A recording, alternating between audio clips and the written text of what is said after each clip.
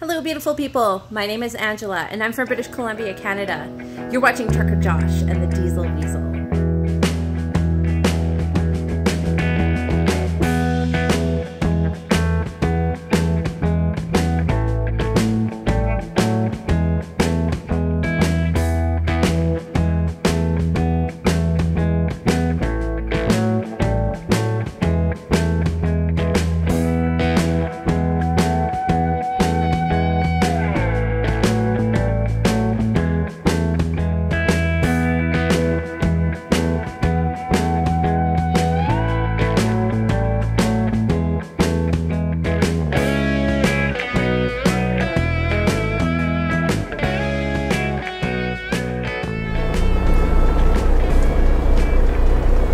Good morning, everybody.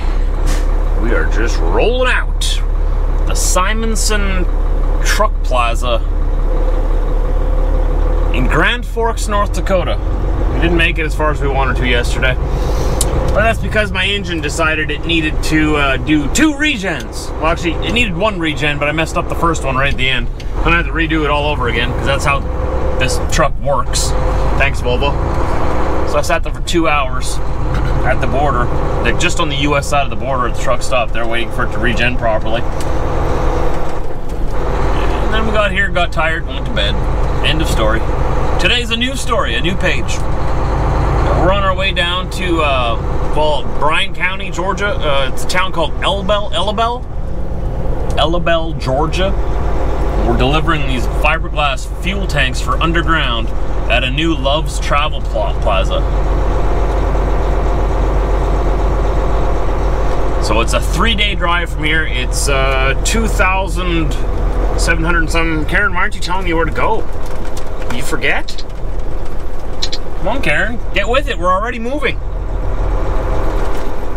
It's about 2,700 kilometers from here, I think, which is 2.5 days of driving. A little over 2.5 days of driving, but it'll be 3 days.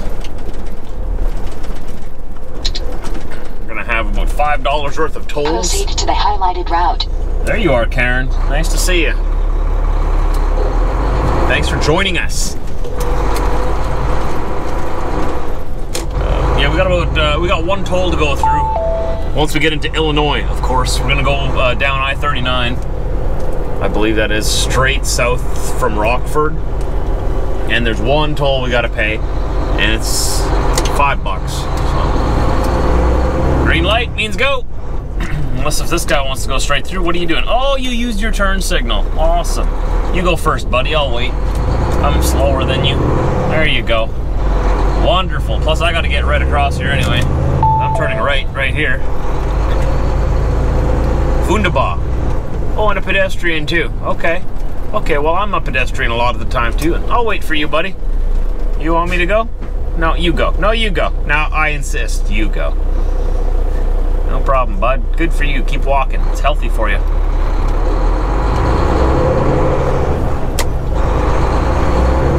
You see, if the pedestrian has the right of way at a crosswalk like that, I always stop. Even if they tell me to keep going, I'll stop because they have the right of way. What bothers me is like when there is no crosswalk, like and you're trying to get across the road and people stop and completely obstruct traffic just to try to let you cross, and I keep telling them, no, you have the right of way. You keep going. I don't have the right of way here. Maybe I'm the only one that thinks of that. Let's get on the road. Oh, construction already. Wonderful. I love starting the day with construction. Continue on this road for 124 kilometers. You know, I wake up in the morning and I think, man, I hope there's lots of construction today. It just makes my day. Straight across into this lane. I gotta give truck wash. My truck is filthy. It's a dirty girl. Well, we're pulling into the Petrol Pass. Not the Petrol Pass, that's in Canada. Petrol Stopping Center here in Fargo, North Dakota. In 200 meters, turn right on 49th Street South. What do you know, Karen? I know where I'm going, I'm the boss. We're going to the Blue Beacon. This truck desperately needs a truck wash from our trip out to Alberta. We are filthy, filthy, filthy. You know, the trailer's not mine, but you know, I'm gonna pay to get it washed anyway, just because I'm, you know, I want to have a clean unit to roll down into the south. Hopefully I won't hit any bad weather from here to the south, but I mean, we'll see. I want to have a clean unit though, the whole thing. So I'll wash the truck, and it's not that much more to wash the trailer too. And you know, I'll do a nice thing, I'll do a favor for them. I won't even ask for reimbursement. I'm doing it for myself, I'm not doing it for them. I want to have a clean unit. I want to look good. And the whole thing is just filthy, and it would look really weird if I had a really clean truck and a filthy trailer. I don't want that, no. It's gotta look good. It's gotta look good. So that's okay. Maybe I'll keep the receipt. Maybe, we'll see. Let's get into line here first. Oh, and they have a, oh, there's nobody in line here? I was expecting to have to wait a while. Maybe we can practically drive right in. Holy smokes. Holy smokes there. Oh, would you look at that there? Is that one closed or is that one open? I think they're both open. So nobody's telling me not to go into this one, so. Here we go.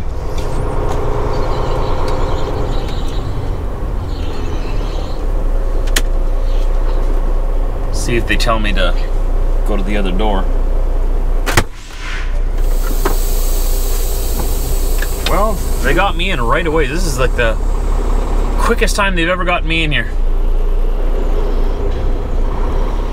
I don't think I've ever been able to just drive up to the Blue Beacon here in Fargo and just drive right in and start getting washed right away. This is awesome. So this won't take anything out of my day. This is where I was hoping to spend the night. You have 6 hours and 13 minutes of remaining drive time. Thanks, Karen. But we're gonna get the whole unit washed. And I'll let you know what the cost is, because usually I just do the truck, right? Because this is my truck, it's not my trailer. And why would I wash someone else's trailer all the time, right?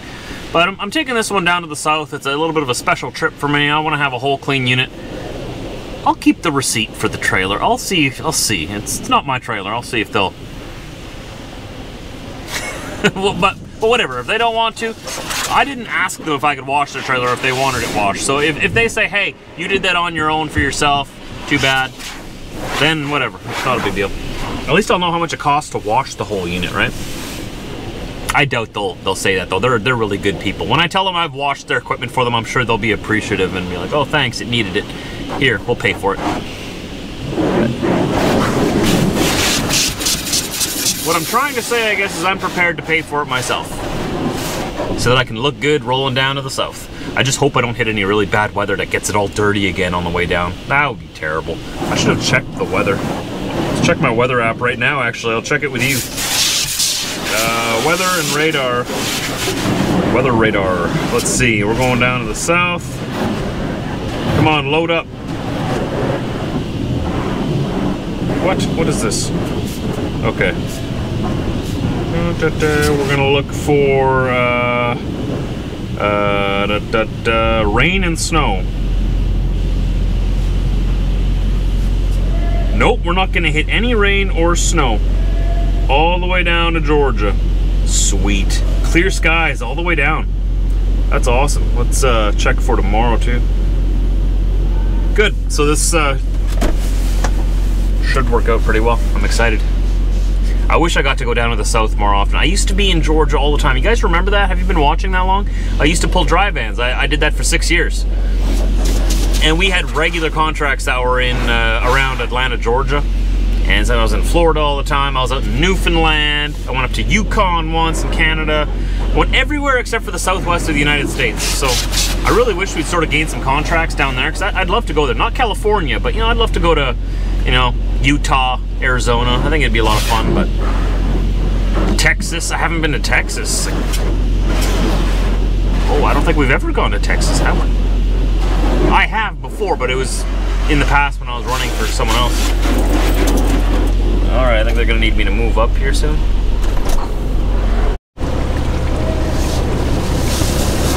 Just doing the final rinse here. So the total came out to $113 American. Came out to $155 Canadian. So the trailer was $41.50 American. And in Canadian, that's about 50 bucks. So it's $50 to wash the trailer. So usually the truck wash, what I do, like what I've told you guys before, is I get the classic wash plus the Rain-X. Oh, we're good to go. Right on. 1 second, let me get out of here. Right on. Thanks, guys.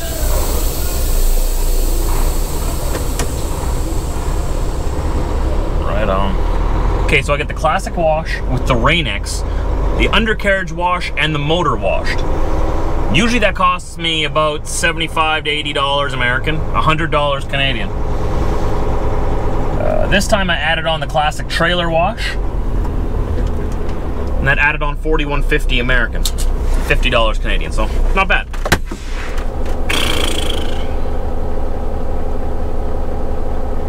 $150 for a truck wash. I know it sounds pretty steep, especially to you guys probably who don't drive trucks and who just, you know, are used to paying 15 bucks to wash your car. It's 100 bucks to wash this baby. 150 to add the trailer, to have the trailer washed too. But I'll bring them the receipt. I'll see what they say. I'll be ready for them to say no, but I'm pretty sure they'll be appreciative that I washed all the salt off the trailer, because our trailers get so dirty and no one ever washes them. No one ever does. Because who would? Who would spend their own money? Yeah. Except for this crazy guy to wash the trailer, but I like to look good. And I'm driving a Volvo, I understand, so there's only so good I can look, but you gotta try your hardest to at least try, you know? I already got those points against me. Not that I'm saying there's anything wrong with a Volvo, but if you're trying to look good, Volvo is not usually the truck that you buy in North America. But this old girl's treating me well. She's special because she's mine. I want a Kenworth W9. Like any good North American. Or Peterbilt. Freightliner. You know, something built or engineered and designed here. But Volvos are very good trucks. They actually have a very high safety rating. They're a Swedish truck, so they're a European truck, and they're the only European truck in North America. So, I think they're the only trucks with a crash test safety rating as well. I don't know why the American trucks don't do a crash test, but at least this truck is safe. This truck has an airbag on the driver's side, not for the passenger though, because I guess Volvo doesn't care about the passenger. There's an airbag over here. And I'm not too sure if the new trucks, I'm pretty sure all new trucks have airbags, but I know Volvo was like one of the first ones to come out with an airbag for trucks. And they're good trucks. They're good. It's just, if you want that prestige and that respect that comes from driving a sweet classic truck on the highways of North America, like of Canada and the United States, you want to have a long nose Peterbilt, Kenworth, or Freightliner. My opinion only, okay? I don't speak for all truckers. Okay, that's just in my opinion.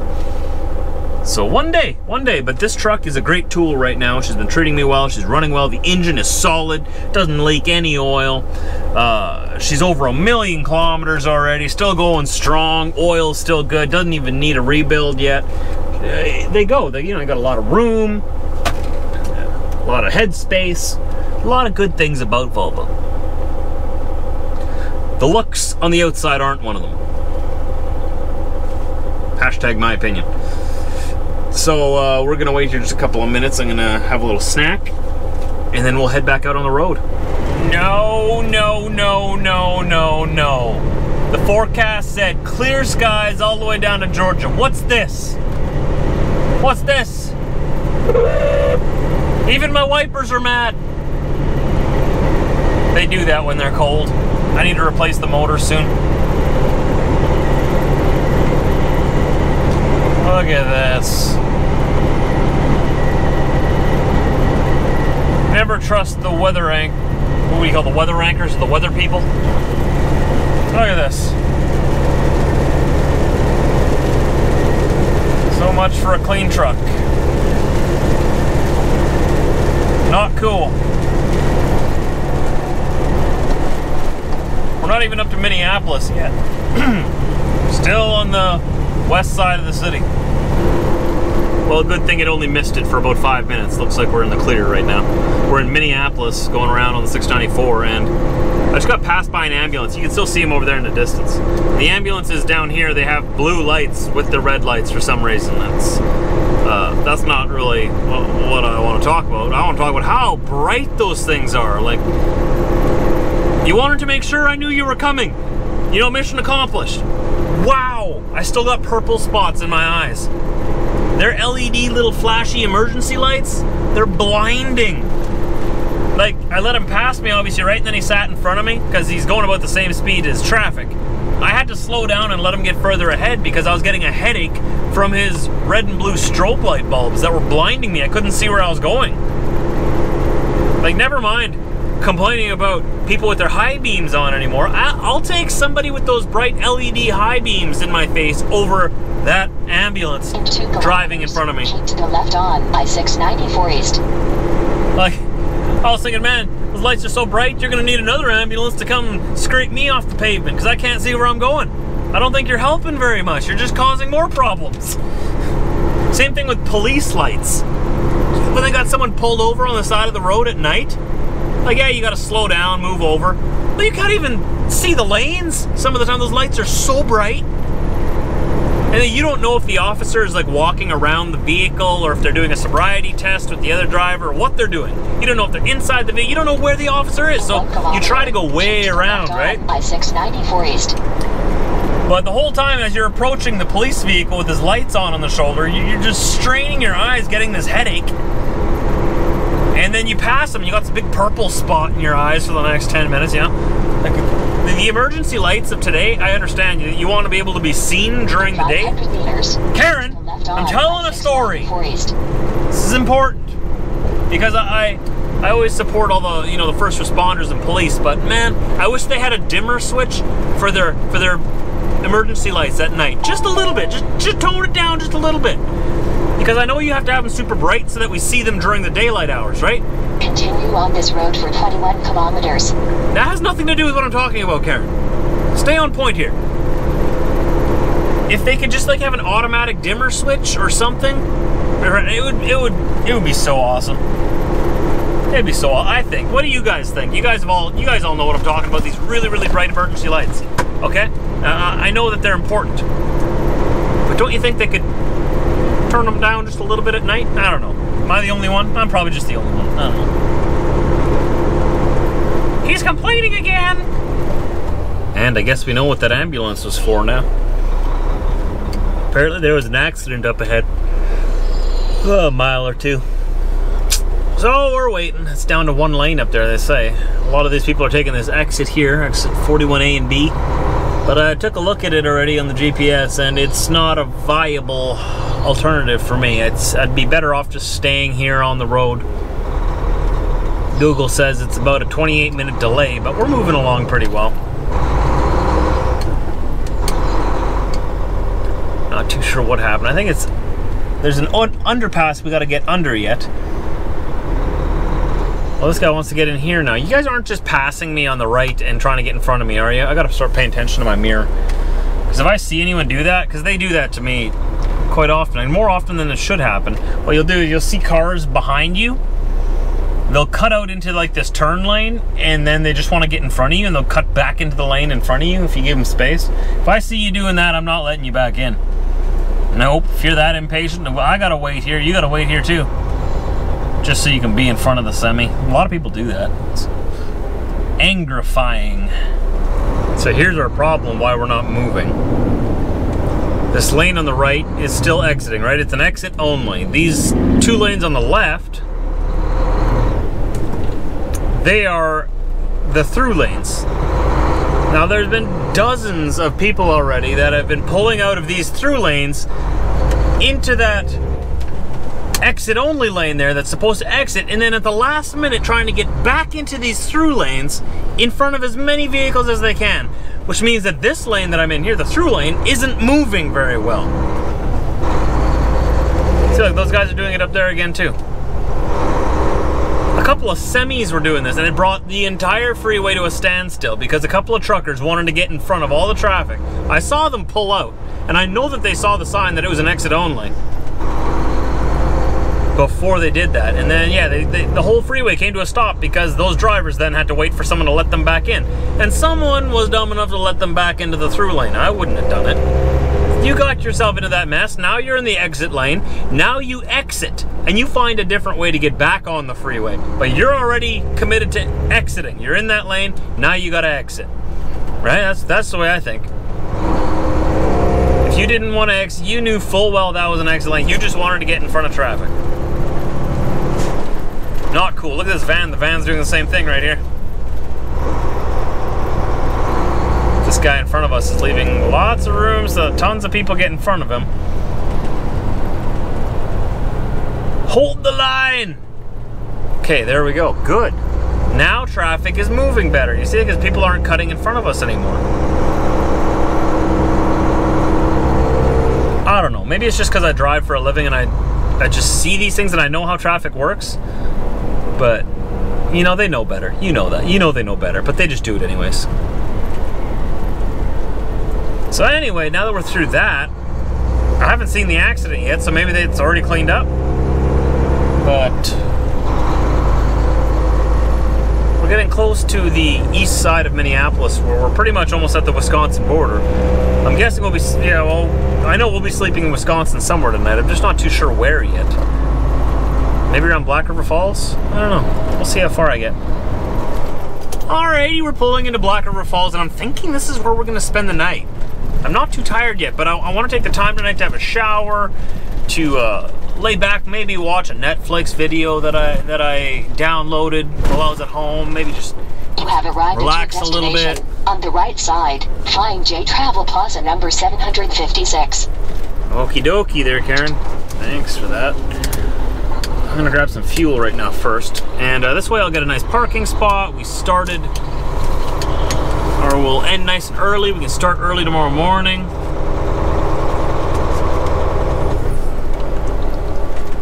I think that'll be good. I don't know, what do you guys think? It's 9:30 now. We'll see. Let's grab our fuel, then we'll make our decision. But I'm pretty sure I'm just going to park and stay here for the night. From here, we're 1,953 kilometers from our destination in Georgia. We can do that in 2 days.